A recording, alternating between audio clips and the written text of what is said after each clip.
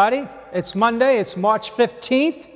How's your Lent going? Hope you, whatever you want to practice, that you're sticking to it. And if you're not, you can recommit again, right? Don't get discouraged if you want to do something you're not, keeping it totally or as well as you would have liked. Well then, start again, all right? So anyway, our reading is from Isaiah chapter 65, verse 17. Thus says the Lord, Lo, I am about to create a new heavens and a new earth.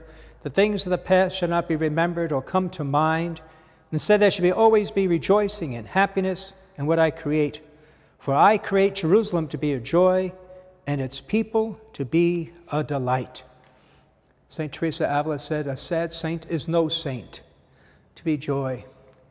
And way back when I was with the Salesians, and we have different communities, and you get assigned to different houses, the main thing that was really important wasn't so much sometimes even the work that was being done, or where the work was located. Some could have been little challenging areas, some were maybe better areas, you know what I'm saying? Nicer home and different comforts maybe.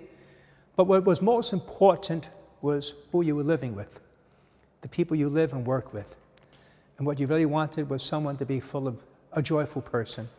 Because you could be in the nicest place, have the nicest home, whatever it is, the best job, whatever you think. And if you're working with someone who is dour and sad, depressing, it destroys you.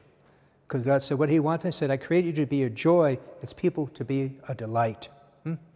So when you enter a room, do you bring the spirits up, or do you bring the spirits down? Do you bring joy? That means, so watch your speech. Are you a positive? Are you a negative?